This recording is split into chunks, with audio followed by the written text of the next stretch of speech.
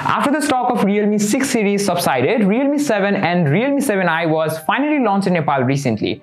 I have been using both phones for more than 2 weeks now. Both have the same 8GB plus 128GB variant launched, making Realme 7i the only phone in Nepal to have this configuration under Rs 30,000. But how much does it differ from Realme 7? And which one should you choose?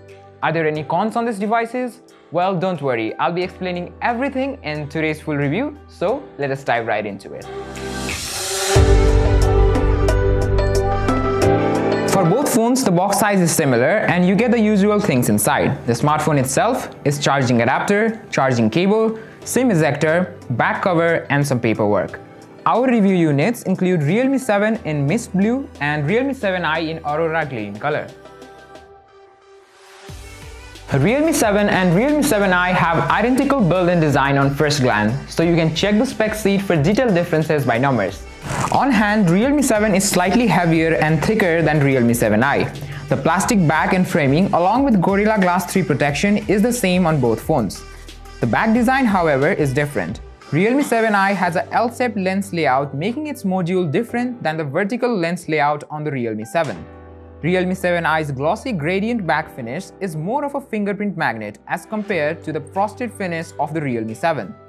Both have Realme branding on the back, but there's also the presence of a circular rear physical fingerprint scanner on the Realme 7i. The transparent and sturdy plastic case provided in the box for both phones will easily fix that issue of their camera bumps wobbling on a flat surface. The top side of both phones is empty, whereas their bottom consists of a 3.5mm headphone jack, mouthpiece, USB Type-C port and speaker cutout. On the left side, Realme 7 has a SIM tray along with volume buttons, whereas Realme 7i has a SIM tray only. On the right, Realme 7 has a side-mounted physical fingerprint scanner embedded in the power button, whereas Realme 7i has the normal power and volume buttons. Personally, I like the grip, weight distribution and back finish of the Realme 7. Also, both phones do not have any water protection, not even some simple coating, so it's better to be careful. Realme 7i's 6.55-inch HD Plus IPS panel versus Realme 7's 6.5-inch Full HD Plus IPS panel. Do I really need to tell which wins here?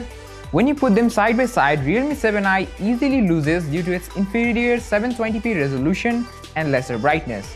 I also found the color reproduction to be better on the Realme 7. 720p resolution on the Realme 7i was a really bad move. I hope Realme doesn't repeat that. Oh, and I nearly forgot. Both phones have 90Hz refresh rate, making navigation and gaming much smoother. I recommend using the auto select option in the settings that will adjust the refresh rate as per the things you are using in order to save battery life. Talking about the display, both phones have similar placement of a punch hole cutout on the top left. Just above the top side of the display lies an earpiece, but there is no notification LED on either phone. Snapdragon 662 on the Realme 7i versus MediaTek Helio G95 on the Realme 7. The same 8GB RAM and 128GB UFS 2.1 storage on both phones makes them equally capable in multitasking and normal UI navigation.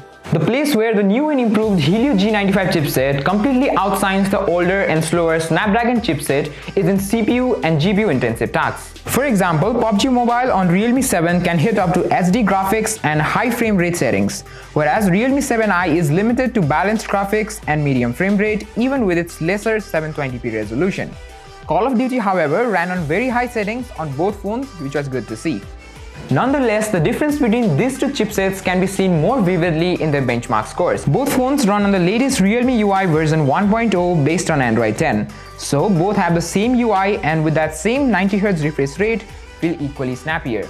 I didn't find any ads on both devices and you can easily uninstall any pre-installed apps from both phones, which are both good signs for a better user experience. Also, both phones will be receiving the Android 11 update in 2021. Since the company hasn't disclosed the sensors used on both phones, I think it will be fair for us to assume that both phones use a similar camera setup. If you just look at the megapixels, the assumption seems truer. 64MP main, 8MP ultra-wide, 2MP depth, and 2MP macro on the rear, and a 16MP selfie sensor is present on both phones. Despite having identical sensors, the software processing and shooting capabilities are different on these. Let us start with daylight pictures from the main 64MP sensor, which is the only one to have autofocus in either phone. 16MP pixel beam images are equally good from both phones. Realme 7 tends to have a reddish tint which is more prominent in some pictures, making them look unnatural.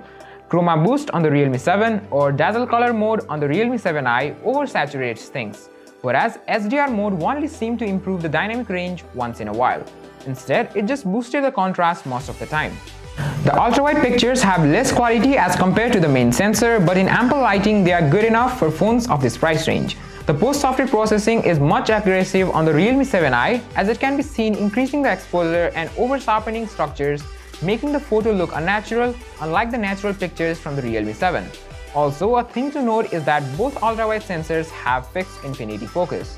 The 2MP depth sensor seems to struggle at times in maintaining the age detection, but despite the difference in software processing, portraits look good on both phones if lighting is ample. If you observe closely, you can again see that Realme 7 produces natural images as compared to some extra saturation job on the Realme 7i. The story continues on the 2MP fixed focus macro shots. They do let you get close to the subject, and despite the clarity not being that good on either phone, Realme 7i is obviously more saturated.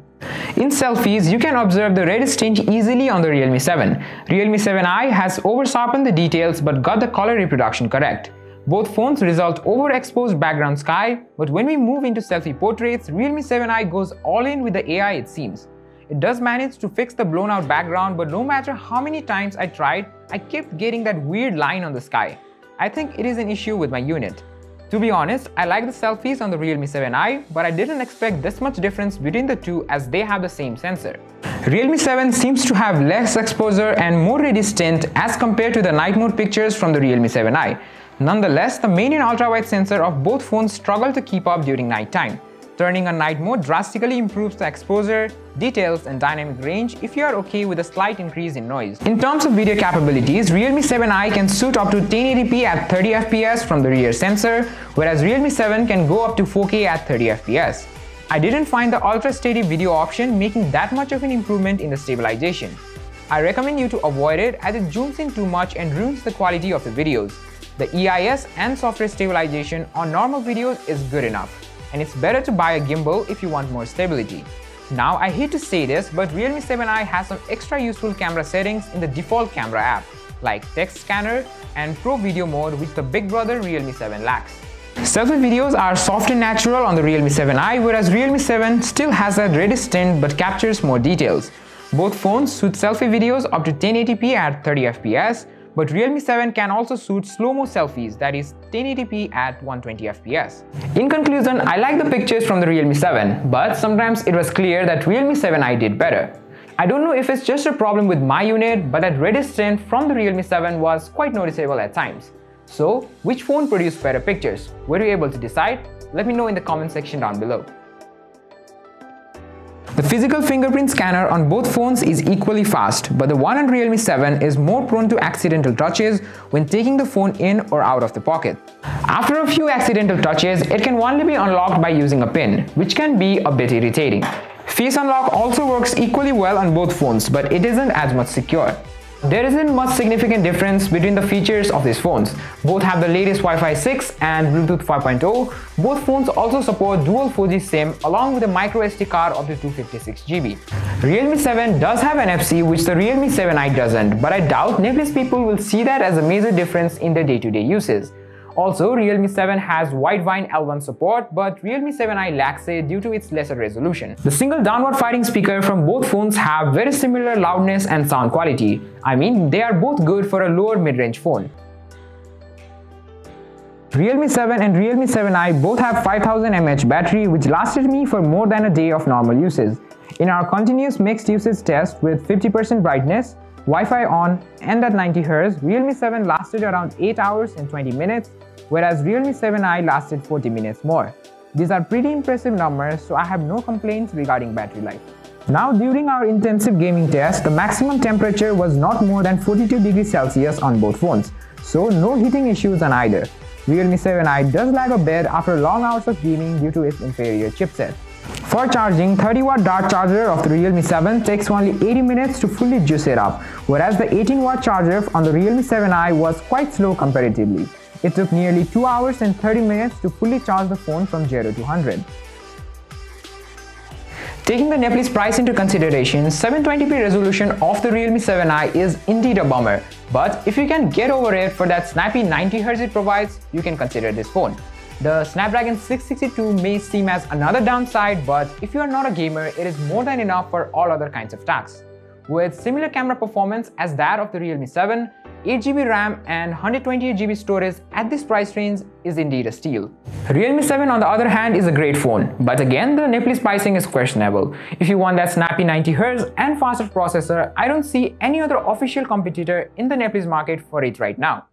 This is it for our full review of the Realme 7 series launched in Nepal. I'll see you in the next video.